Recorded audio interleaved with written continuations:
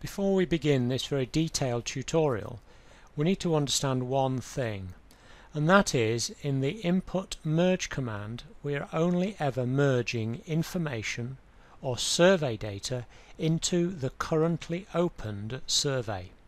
There is no way of merging information into a survey that isn't currently on screen.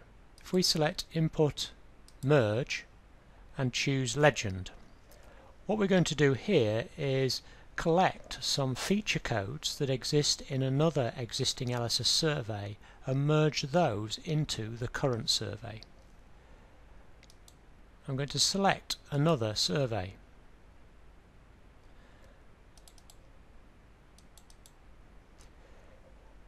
Within this command we can either add only or replace as well as add. And this is a option which is available in most of the merge commands. Add only will only add those feature codes in the other selected survey which don't currently exist within the current survey, irrespective of how they're defined. For example, if you had TB in the current survey and TB in the other chosen survey, even if they were called something completely different, had different line styles and colours, if we just chose add only, then they wouldn't get merged in. However, if we chose replace, then even though feature codes had the same name, it would merge them in to the current survey. Let's have a look at add only. It's telling me that there are no suitable point feature entries in the other survey that don't already exist in the current survey. But there are some link features. We can simply merge them all in by just using the word all. If we know the codes, then we can just type them in separated by a comma, or more usually we would select them from a list, and we can select a single code, or it might be easier just to select all. There are no surface features which exist in the other survey which don't already exist in the current, but there are some text styles.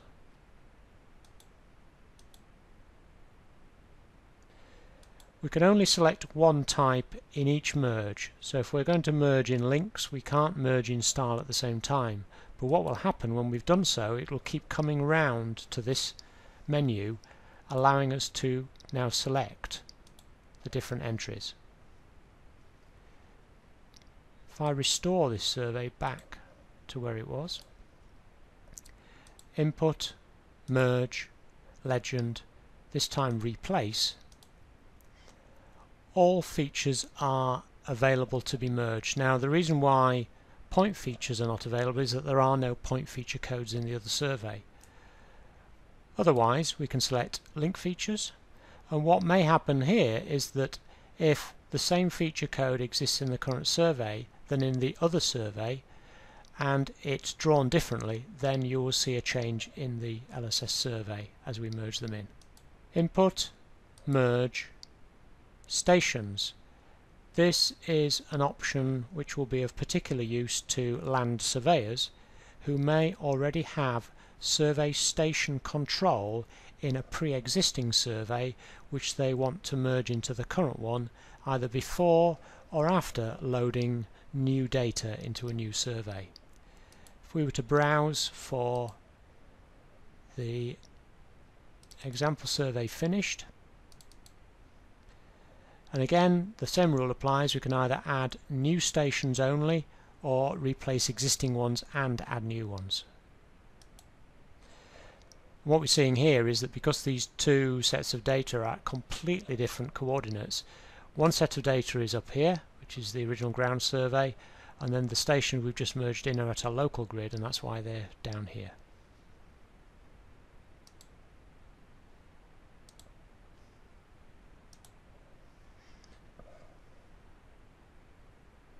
We now come on to Input, Merge, Survey.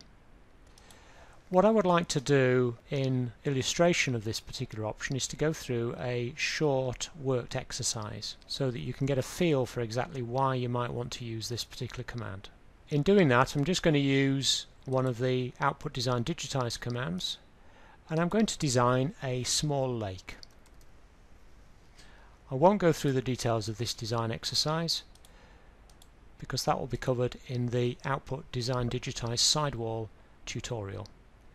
If I design this down to 100 meters, which is about 8 meters below the ground level, I'll put some feature codes in, top of bank, bottom of bank. There you go, that'll do.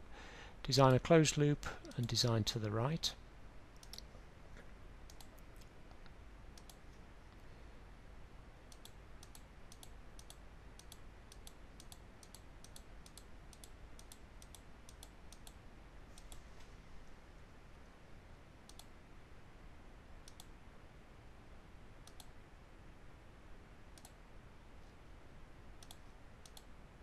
And there you have the lake. Just to show you what that looks like, if I now over display the original ground survey, we'll see what we've created. Okay. Now let's say I want to merge into this lake design the existing terrain where it lies outside of the extents of the lake itself. I could use, after having saved it, input, merge, survey from the original ground model, which is this model here, and I want to add only where it lies outside of the extents of the current survey. Whenever we do a merge of survey data, then we always get a report explaining what it's done, and you will see in the background that it has only merged data points around the outside of the lake. And if we now draw a section, you'll see the current survey now is original ground outside of the design and the lake inside. If I go and restore that back again, this time if I merge, add, but don't spot that outside current survey, and then add it in, the contours look a bit strange. And if we do a query section now, we will see that we've got the ground model up to the edge of the lake design, and then we've got a partial slope which goes down to the lake and then goes back up to where the ground level was and then back down to the edge of the lake. What we've done there is we've added points in to the lake design itself that should not have been included because they've replaced the lake design. So the chances are you will make this mistake at some stage. So it's just spotting the signs of that before you go any further and start saving things and printing reports out, etc. So let's go back to restore. Okay, so that's the lake design. The other way of doing it is if we go back to our ground model and, for example, we might just want to over display the lake design just in a single colour. You can see the extent of that lake. We can see that the two overlap. You don't need to put the over display on, it's just to show you where that is. If we now go into input, merge, survey, whenever you flip between two different surveys, LSS should choose the previously open survey as the one that you might want to do the merge from, but it may not do that. So always make sure that you are selecting the correct survey here. So we're going to merge from the lake survey and we're going to replace as well as add. Now this is like a pastry cutter option. Remember we showed the lake over displayed.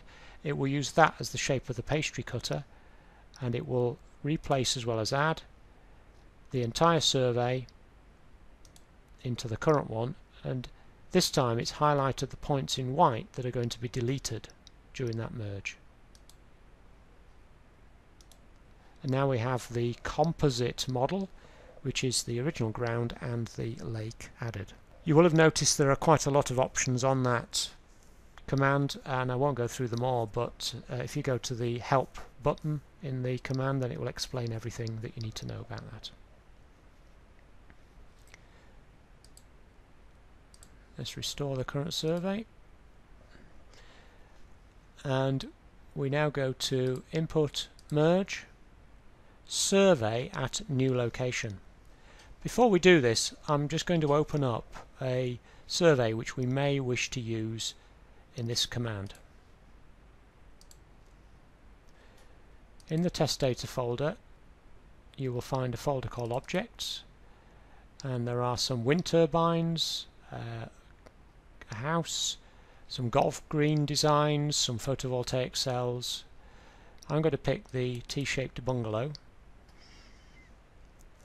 and you will see here that I have turned on the point numbers for this, and these become quite significant in this Input Merge Survey at New Location, because I'm going to default to using point number 1 as the insertion point, the alignment defined between point 1 and 2, and then if I want to scale it I can also use the width of the building to point number 3. So the point numbers become quite important in this particular command. If we just look at this in 3D, you'll see the shape that we are looking to merge in. So if we look around the back, point number 1 was here, point number 2 was here, and point number 3 was here. Go back to ground. I choose Input, Merge, Survey at New Location, browse for the house I want. Normally you would choose Replace as well as Add. What this will do is where there are points in the existing terrain model that will lie underneath the object that you're merging, they will get deleted, in preference to Add Only, because they may upset the shape that you're merging in if you just choose Add Only. So we'll assume that we're going to use Replace as well as Add. One option is 1 point, no rotation or resize. So that is just inserting the building in its same orientation as it exists in the original survey. The second option is 2 points, rotate but no resize. Remember, now we're going to use point number 1, which is in this bottom left hand corner, as the pivot point. Point number 2, which is this point up here, to define the orientation.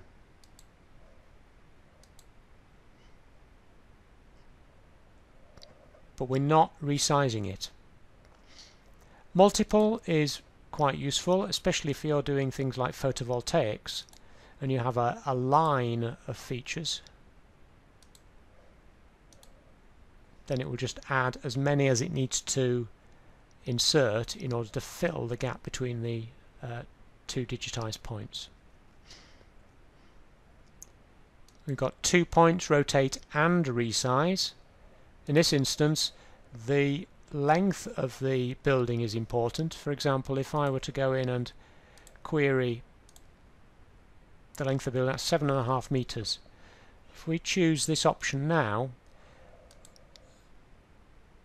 if you look at the active cursor, you'll see that now the horizontal distance is 13.97 meters. But if we want to put a building in at 12 meters, that will now increase the size. That back edge will be 12 meters, and then everything else will get bigger accordingly. And if we choose 3 points, rotate and stretch in both directions, not only can we define the length of that back edge, but we can also define the width of the building, or the thickness of the building. So that's increased it in both dimensions. When using all of these position by options, we can decide what we want to do with the levels for that object, and normally speaking the object survey will be set at 0 datum, because what we don't want to do is work out the height of that feature before we start merging it in. So if we assume it's at 0, we can then add it to the existing terrain surface without worrying about what the altitude will be when we do insert it. For example, if I just choose this option and insert it here, What it's done there is, because the house is at 0 meters and the rest of the terrain here is at over 100 meters, it's placed it at 0. We've now got a very steep slope going down to that object. So that's why you would pick the add, for example, the mean level of the located points and insert it at the ground, which is the average level of insertion. Okay. I'm going to show you another example now, and if we go and open, let's not save what we've done there, let's go back to the objects folder.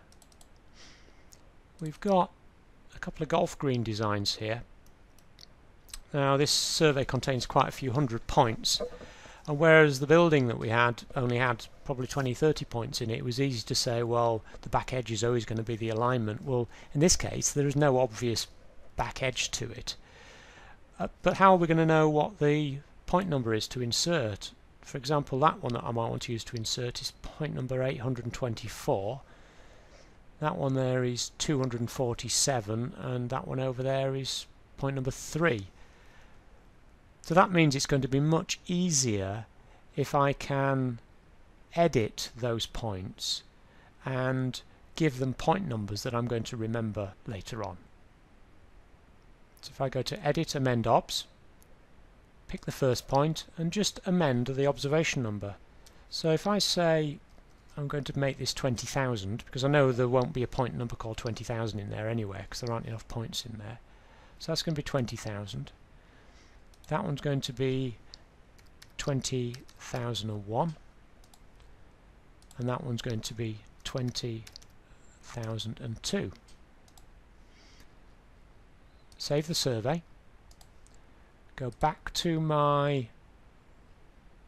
previous survey, which is the ground one, and choose Input, Merge, Survey New Location, pick the green design one, replace as well as add.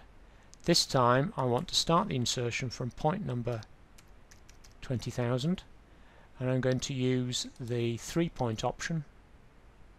So I'm going to say start the green there, that far side is going to be there, and the other side is going to be there.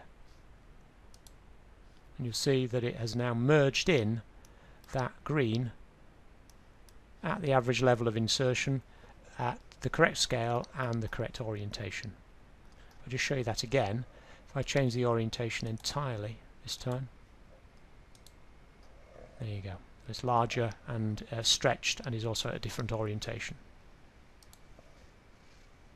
General text will allow us to merge items of general annotation from one survey into another. Maybe you have a library of phrases or words that you generally use in a survey and you want to just merge them into the current one, then you can do that using this command. For input merge landform, I'd again like to go through a worked example, but I'm going to use the lake example that I showed you in the input merge survey command. So what I'm going to do here is open up that lake. Okay, remember we had this lake design.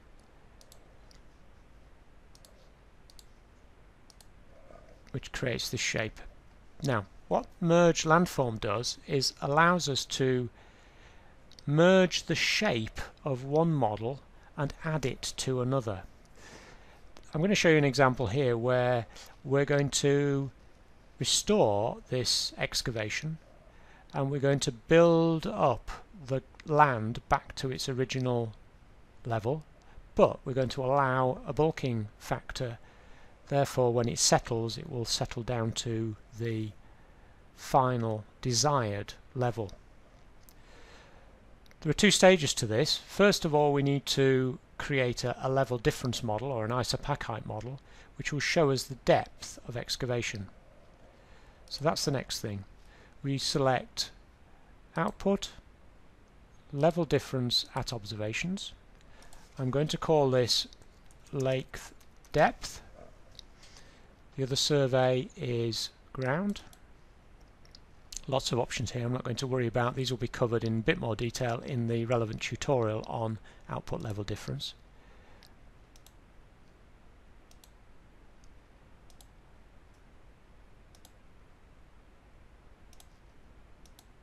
Okay.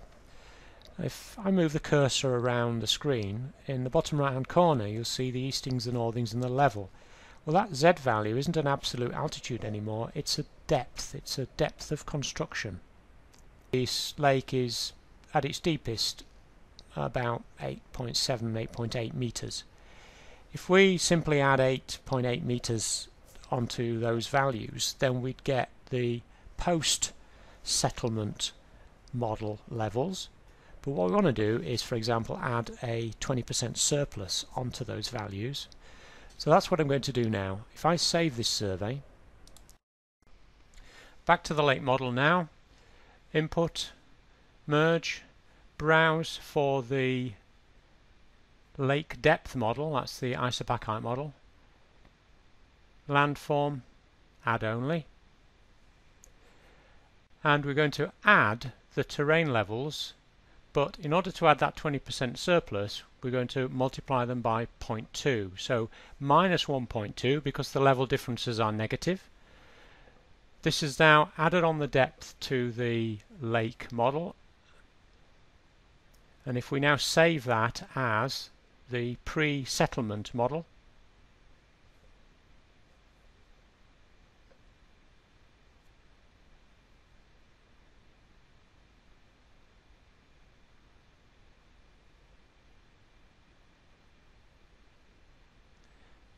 query section including the ground survey and the original lake design,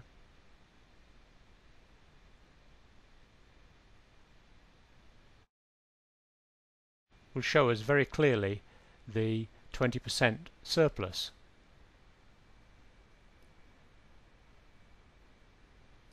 If we zoom in at this end, there's 0,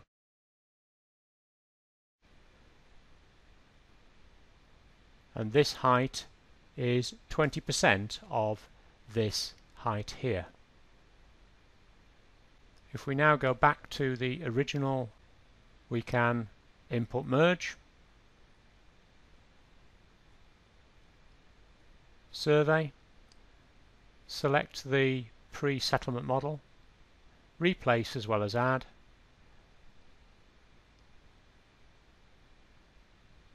and there we have the combined DTM with the pre-settlement restoration surface and the surrounding terrain model.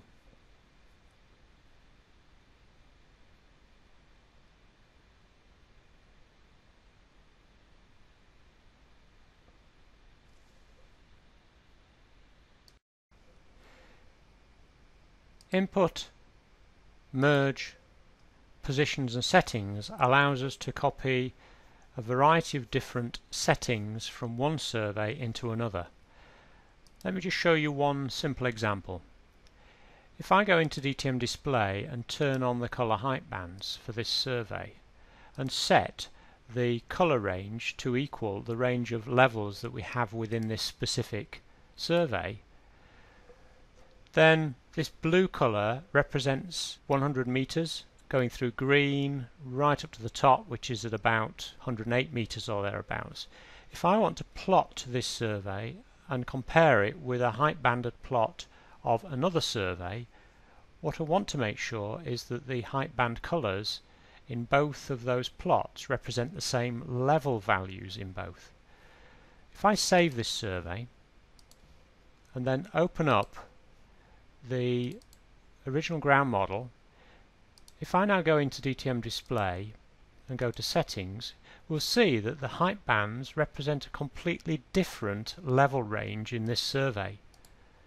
We don't see any blue at all in here, it's mostly green. But if we choose input, merge, positions from the lake model and select the height band settings, then go back into DTM display, we'll now see that those height ranges have changed to correspond to the same ones in the lake survey. That means that these blue areas are at the same altitude as the same blue coloured areas in the lake survey. There are several other options that you can select here, such as the configuration of the display, any over-display survey settings, and if you've done some ZVI ZTV work, then also the settings for those particular commands.